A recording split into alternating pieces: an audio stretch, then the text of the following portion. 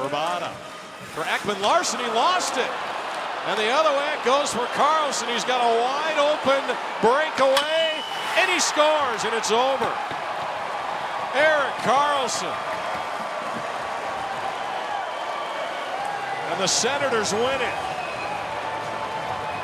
And that pulls them to within 2 points of the first place Canadians. Well, tough break there for the Coyotes.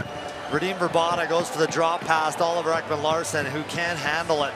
Goes underneath his stick, and back comes Karlsson. It's a 2-on-0. But Karlsson says, this is all mine. I think Mike Smith had to be wondering if he was going to dish that puck over. But he elects to shoot it. He goes bar down. What a shot.